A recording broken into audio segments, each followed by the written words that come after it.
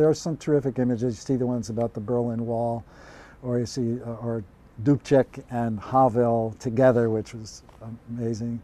I liked what Garton Ash said about Dubček. Looked like he just stepped out of a black and white photo. That was a good way of describing. But one of the great images is Ceausescu talking to that big crowd just before he had to flee, and he kind of looks up, and you can hear vague sounds in the background. He looks up and kind of goes like this, like he's going to quiet the crowd, but they're the most ineffectual, little funny movements. That for me, that was one of the striking images.